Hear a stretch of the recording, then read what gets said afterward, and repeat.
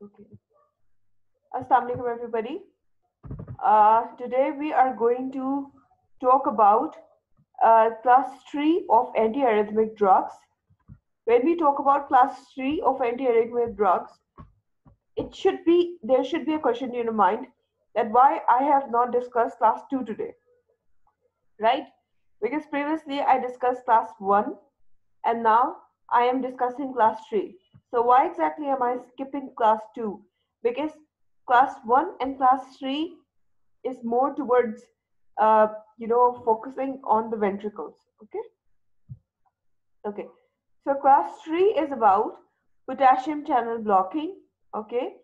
And one thing you should know about class 3 is this, that it does not only act on potassium channels. Okay. It also blocks sodium channels, calcium channels, even the hormones. Okay. um, that should, so that the heart rate should be slowed down. Okay. So you see, this class of drugs is used to treat tachyarrhythmias, right? Okay. Again, cardiac potential, I want you all to memorize cardiac potential. All right. Action potential, so you see phase 0, phase 1, phase 2, phase 3. Phase 0, which is depolarization, we have influx of calcium and sodium. In phase 1, we have this calcium channel being closed up, or sodium channel being closed up. In phase 2, calcium channel keeps on increasing, however, potassium channel keeps on getting out, right? All right. And then we have rapid repolarization, okay? And then the resting potential is there again maintained. I assume at this stage you all have memorized what is P wave, QRST. Uh, so I am not talking more about it. And I do assume that you know that there is QT interval. And when I say QT interval, it means that I will be discussing about the ventricles, right? Ventricles being pumped, right? Okay. Now, that day we looked at the diagram and we said class 1 is sodium channel blockers, and when I say sodium channel blockers, it was acting here. Now if you see here class 3, which is potassium blockers, so you see the wave was here and it's pulled towards here. You see, it's a difference here. Wait a minute, wait a minute, wait a minute. um, okay, so you see here, when here the normal action potential was there, right? This was phase 3, and here it was pulled here, right? So if I ask you in the exam that tell me where exactly phase 3 medicines would act, so you would tell me that they would act on class 3 medicines would act on the phase 3. Okay. All right. So again, the mnemonic, which I try to give you so that your life will become easy to memorize the drugs. So the mnemonic for class 3 is bad. That is ibutilide, sotalol. Then we have Britalim. Then we have Amiodarone, and then we have dofetilide. Dofetilide. Okay. Then we have mechanism. So when we talk about mechanism, so its major mechanism is it prolongs the action potential duration and effective refractory period. Wow. Okay. So these drugs act by interfering with outward potassium currents and slow inwards towards the sodium currents. So you see here, they're even saying that these would prolong the action potential duration.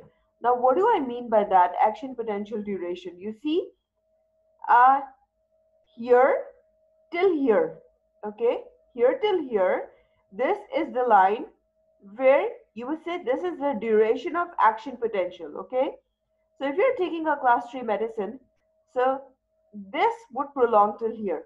Okay, when we talk about effective refractory period, so effective refractory period is actually from here till here.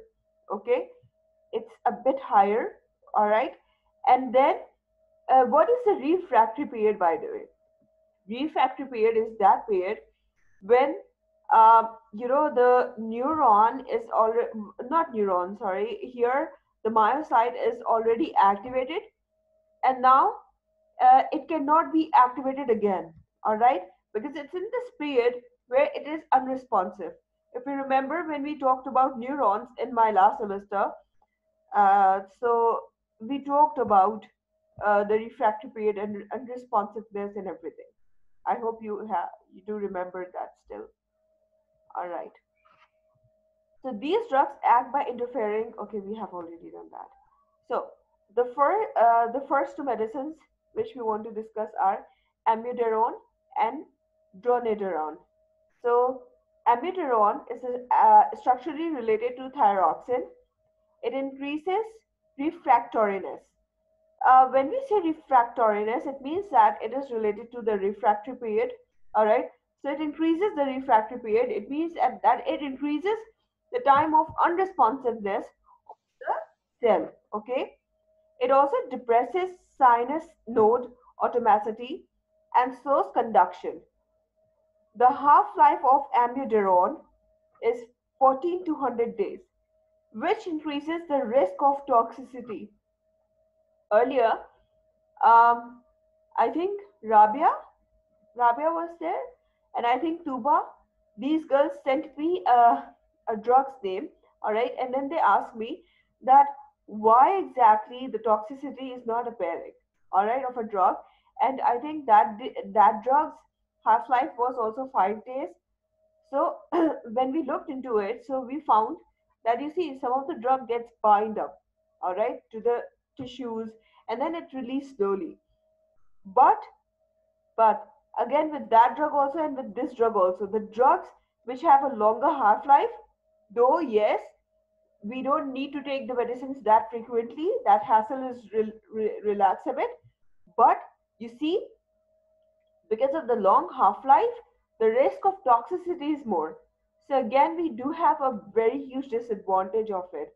Okay, but this kind of a drug's toxicity will appear if somebody will keep on taking it for, let's say, 2 months, 3 months, stuff like that. Okay, so the plasma concentration of amiodarone is not well correlated with its effect, although electrophysiological effects may be seen within hours after parenteral administration. Effects on abnormal rhythmias may not be seen for several days. The the antiarrhythmic effects may last for weeks or months after the drug is discontinued. I'm sure you all do reason that why it is there, because of the reason its half life is more. So you see, it will take time to flush out from the body. All right. So amiodarone is used for the treatment of refractory, life-threatening ventricular arrhythmias in preference to lidocaine. Additional uses include the treatment of atrial or ventricular arrhythmias, including conversion of atrial fibrillation and the suppression of arrhythmias in patients with implanted defibrillators. It also possesses anti-anginal and vasodilatory effects. Amiodarone is a first-line agent for patients unresponsive to CPR and epinephrine. This is a very important point, and this is usually asked about amiodarone. That let's say you got a patient who is unresponsive to epinephrine or any other drug, or even the CPR. Okay, so you will tell them that we should, in order to treat the tachycardia, we should give this person amiodarone. Hmm. Okay, so then we have dronedarone. So it is chemically related to amiodarone but lacks iodine atom. All right, it is approved for the treatment of permanent atrial fibrillation and flutter that cannot be converted to normal sinus rhythm. Amiodarone produces dose-related and cumulative adverse effects. What do we mean by dose-related and cumulative? You see, when we talk about dose related, it means that, of course, this.